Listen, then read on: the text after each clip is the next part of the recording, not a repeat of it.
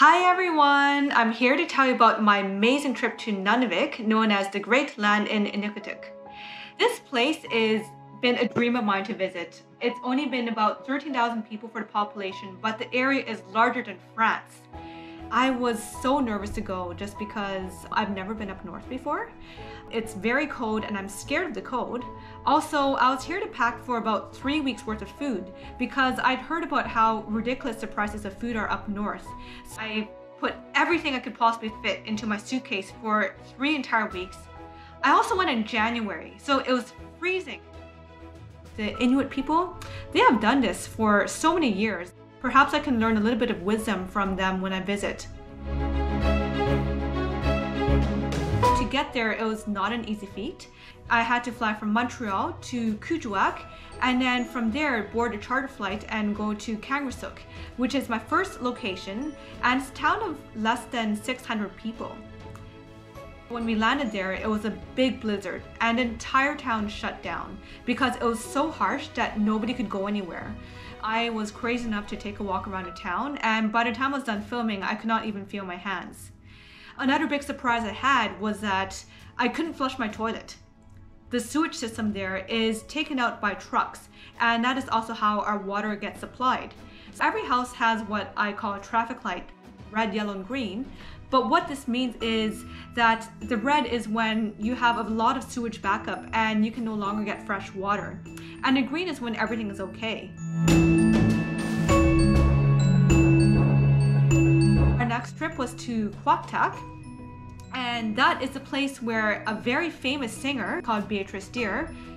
Now this is a town of about 450 people, and I really got to soak in the Inuit culture there. The highlight of this trip was I was invited towards a beluga whale feast. It is raw beluga whale that they fish out of the water and then they cut. I was sitting around in someone's kitchen with the cardboard box and had these raw pieces of whale, and you're just eating the skin. How does it taste like? Squid, like very overcooked, super chewy squid, but oily, almost like butter, but fish oil. It's a bit hard to describe. I won't say it's for the uninitiated, but it has sustained people for centuries, and if it worked for them in these really harsh conditions, I'm sure it can work for me. We also had some bannock and some caribou meat, and they call it dessert, but it's actually this fish fat that they mix with frozen berries. Kuujjuaq. It's about 2,500 people and it's called the meeting place. I got to see the beautiful shoreline where the ships used to come and do their trading. I went to this cool art gallery, it's called TV, and I got these really beautiful earrings that are made from sealskin and are hand beaded. After that, I went to my last stop, it's called Kuujjuarapik. To get there, I flew to Kuujjuaq, to Kuujjuaq, before getting to a final destination. I got to the airport like 7:30 in the morning and it landed about 4. I didn't know that the airplane was not heated. Everyone else was wearing snow pants and I was wearing my sweatpants. By the time I got off the plane, I realized I couldn't even feel above my knees, and my legs had completely changed color. Like they had started to turn this dusky kind of bluish gray, and it had this texture on my skin, which medically is called livido verticularis.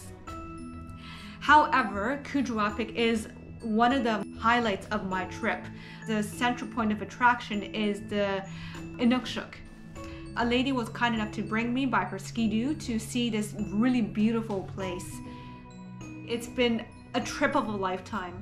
Even though I went to such a remote area, it was dark. I had maybe 5.5 hours at most of sunlight. It was super cold, reaching way below 42 degrees Celsius. And there weren't many people. There were communities of a few hundred to a few thousand. I didn't even see a traffic light the whole time I was there. And yet the people are so warm. They welcome you as one of their own. And I found community. Partly it's because you just need community to survive. As someone who has only ever lived in the city, I forget that because we're so full of our own comfort zones. We hide beneath this contactless shell. I've really learned to slow down. I learned to reach out to have genuine relationships with people, and that was the most important takeaway from this whole trip. So that is it, and I'll see you next time.